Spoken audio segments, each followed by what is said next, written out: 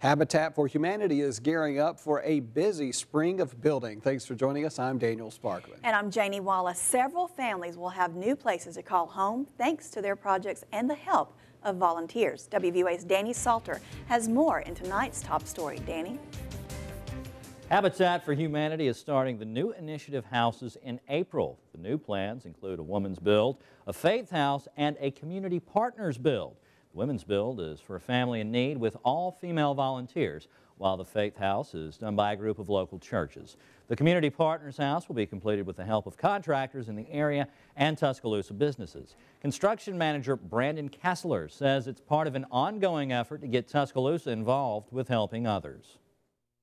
The effort with these three houses is to get people in the community to partner with us at whatever level they're capable, whether it's food for lunches or funding or volunteers, and then we hope that that becomes a long-term relationship.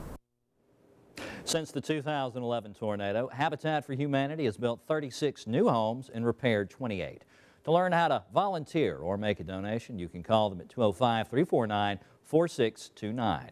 For WVUA News, I'm Danny Salter.